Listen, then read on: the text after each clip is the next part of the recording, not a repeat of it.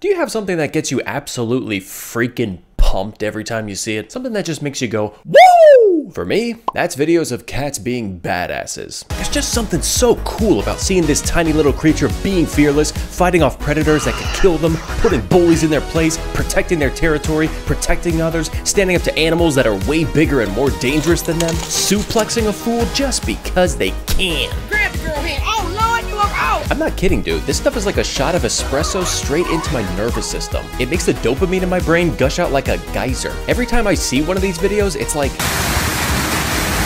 And the reflexes, dude? Are you kidding me?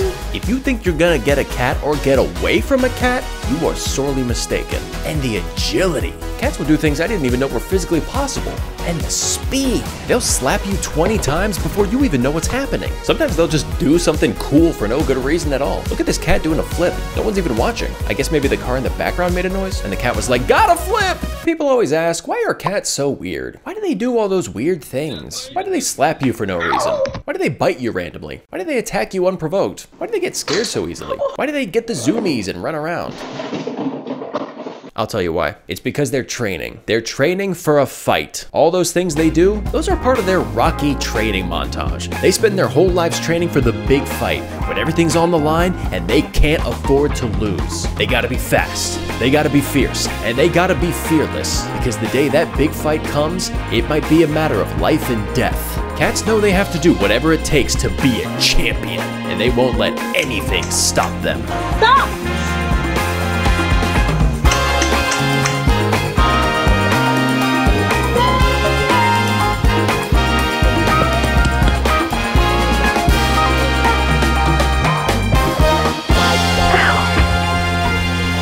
And then when the day of that big fight finally comes, when a cat is suddenly thrust into a deadly fight for its life, and it's outsized or outnumbered, it's ready to go.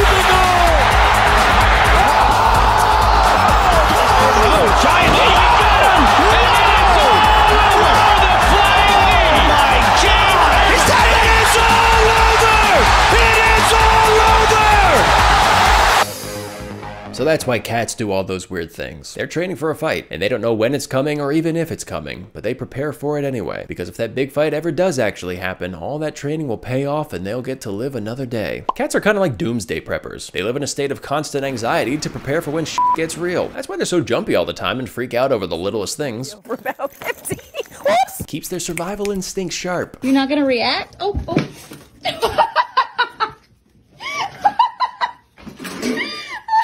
And you know, it can be exhausting living like that, reacting to every little thing like it's the scariest thing to ever happen. Which is probably why cats like to hide so much. The stress of daily life gets to be too much to handle sometimes, even in a perfectly calm home, and they just have to retreat from the world. You might think all this stuff cats do is weird, but hey, maybe they think you're weird. They're like, why are you not hiding behind a toilet? I love this video because you see the full spectrum of how cats react to a perceived threat.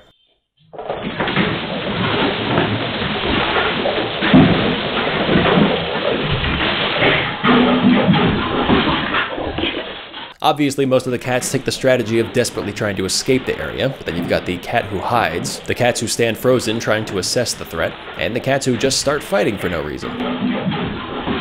Now, cats kicking ass to defend themselves, that's all well and good, but if you ask me, the badassery is at its highest when a cat comes to the defense of another. That's when the badass levels are off the charts. When they see a person or an animal in trouble and they rush in to help, that's when they go from fighters to heroes. And if we're talking about cats protecting others, we gotta talk about maybe the greatest example of all time. The cat that saved a young boy from a vicious dog attack. And fair warning to the fellas out there, if you're in public right now, you might get hard watching this. If you haven't seen the video, a young child is in his front yard riding his tricycle when a neighbor's dog shows up and smells fresh kid meat. And in a move that shocked good boys and good girls everywhere, the dog runs up to the kid, bites his leg, and starts violently thrashing it around. And then the family cat runs in and throws itself at the dog, knocking it off the kid, and then chases after the dog to make sure it skedaddles, and then returns to check on the boy and make sure he's okay.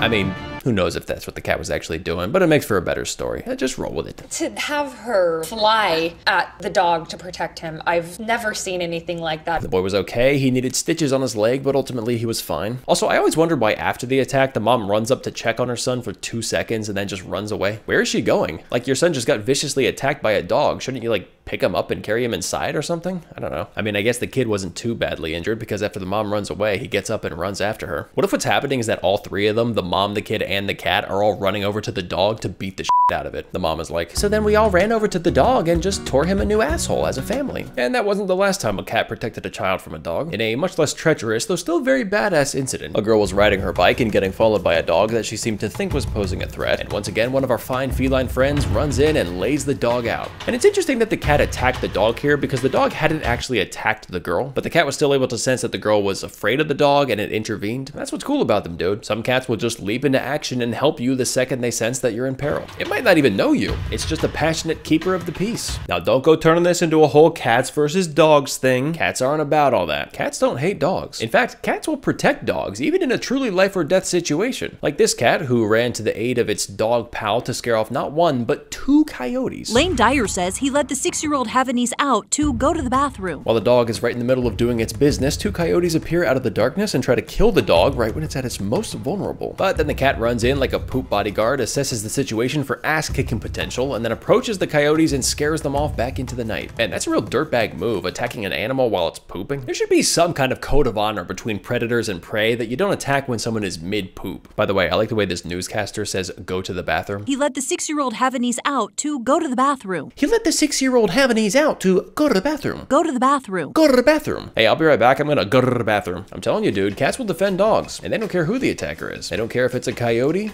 or another cat, or another dog. You know, a lot of people say that it's a dog-eat-dog world out there, but cats say, not while I'm around, bitch! Cats don't have a problem with dogs as long as they're being cool. It's when a dog starts acting like a bloody wanker, that's when cats get upset. Aww. It's nice. And then you got And it doesn't matter how the odds might be stacked against them. If a cat decides someone needs help, they leap into action. They'll step in to help even when they're missing a leg. And you know what's even badassier than protecting someone? Doing it when you're way outnumbered. Dude, a cat will go straight up Jackie Chan on a bunch of hooligans. Look at this cat coming to the defense of a small kitten. It just runs right into the middle of the pack, no regard for its own safety. Woo! I live for this. This cat is like, oh, you think it's 4 versus 1? Nah, it's 4 lives versus 9 lives. That's cat match, motherfucker. Let's go. Come on. Who wants some? Who wants some? Come on. Fuck you. Dude, I'm so pumped up. I gotta hit something. These kinds of fights are so great because the cat is a total underdog, which is ironic because it's a cat, not a dog, and the attackers are dogs. I think cats have a 6th sense for knowing when there's a fight going on somewhere. You know how cats randomly disappear for long periods of time? I think they do that because they sense that there's an altercation happening somewhere and they have to go join it. They've been drafted into cat war, so they leave for a few hours or a few days or a few years, and then they casually show back up at their owner's house and they're just like, food please. Now there's some things I've noticed about cat attacks from watching all these videos. First is that cats use everything they've got, which is in stark contrast to animals like dogs who pretty much only use their mouths to attack. That's their main weapon. Cats will attack you with their mouths and all 4 limbs, and they use their entire body to do it. It's like they transform into a being of blades and spikes and then they launch themselves at you like a cannonball. It's like they don't even think they're gonna come back from it. All they care about is taking you out in this kamikaze attack, and they'll do it at the drop of a hat. A cat can literally be chill in 1 second and then the next second it's like, and that ties into my next observation, which is that there seem to be 2 primary methods of attack that cats use. First is the swat, where they take a swipe at you while maintaining a safe distance. And then there's the approach I was just talking about that I like to call the catapult, where they launch their entire existence at you. And I gotta say, I appreciate the commitment it takes to throw your entire body at a threat, because once you initiate the attack, there's no turning back. This isn't the kind of attack where you can just change your mind in the middle of it and be like, ooh, maybe this was a bad idea. I've also noticed that when cats attack an aggressor, it's usually a 2-parter. They attack once to get you to stop, and then they attack a second time to make sure you got the message. First attack, Second attack. Scratch 1, scratch 2. And again, the old 1-2 scratcheroo. Like, the aggressor might be done after the first attack, but the cat isn't. The cat wants to make sure you learn your lesson. In fact, once a cat decides to go on the offensive, if it doesn't get a hit in on you, it'll chase you down. It just can't move on with its life until it releases its pent-up rage on you. This cat. And that first hit isn't enough. They gotta get their second hit in.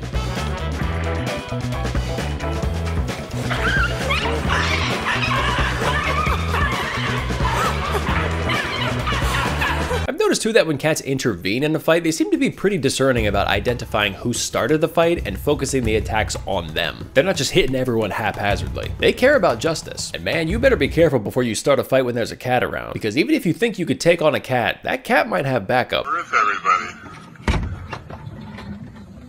And what's interesting is that even though cats will often back each other up in an altercation, I don't know that cats in a broader sense are really on the same team. They might team up temporarily in pursuit of the same goal, but they'll turn on each other on a dime. When push comes to shove, I'm not sure they really give much of a crap about each other. It just depends on their mood, whether they feel like working with each other or against each other. Because cats aren't pack animals like dogs are, so there isn't as much solidarity among them. Like, a team of cats would never be able to pull off a bank heist because they'd all start fighting each other 2 minutes into it. Now, as for why cats are so eager to join battles that don't involve them, I think what it comes down to is that cats are warriors of chill. Cats love chillin'. They're great at it. They live to chill. They'll chill anytime, any place, on anything. And so if you pose a threat to the chill way of life, if you're a disturber of the chill, they'll beat you into submission. They not only defend their own right to chill, but they also believe in chill for all. They demand chill from everyone else, and they'll fight for it. It doesn't even have to be a full-blown fight. Cats will intervene just because things are getting too rowdy.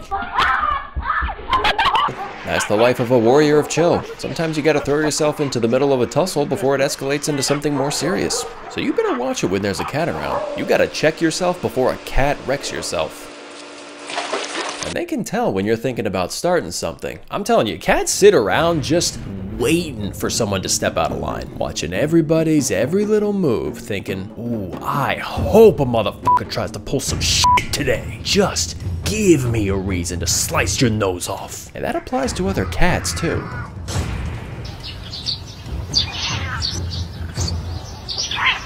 If you even think about starting a fight, if you even dream about starting a fight, they'll slap that idea right out of you. So I think that's why they do it. Or maybe, and part of me thinks this might be the real truth, maybe cats get into fights just for the pure love of kicking ass. Now, some of you animals out there watching this video right now, you might be going, I could take down a cat. You watch. If I'm ever in a fight with a cat, I'll win that fight. No problem. Well, that may be true. Maybe you can take down a cat, but you gotta catch it first. And that's no easy task. Just when you think you might have a cat cornered, it goes, see ya! And did I mention I wouldn't wanna be ya? Too slow. Nice try. Going low. Woo! And they don't even care if you're trying to help them. They're like, nah, I'm good. Bye. Sometimes even when you already do have them, it turns out that's just what they wanted you to think. Cats are the most extreme fight or flight animals, and to be fair, when it comes to fight or flight, both strategies can be effective. Sometimes fight works, sometimes flight works. I don't know how the animals in these situations choose who's going to be the chaser and the chasee. It really seems like it can go either way. You know, cats have developed a bad reputation with some people. A lot of people think they're jerks, and to be honest, that's not totally unfair. They are guilty of occasionally doing some things that seem rather jerky.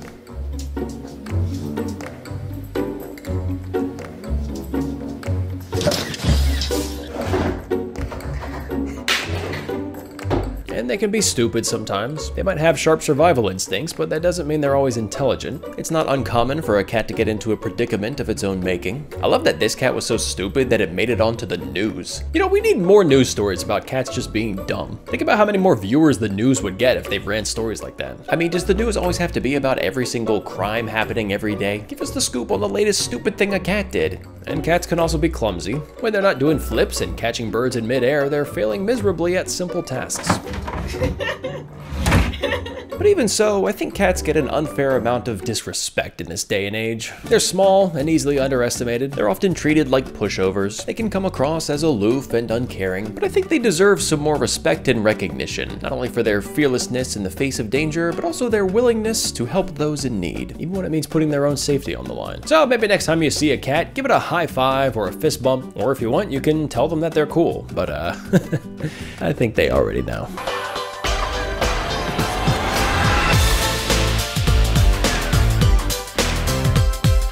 And one more thing, if you like this video, check out this one I made about deformed dog breeds. Now, if you'll excuse me, I'm gonna go to the bathroom.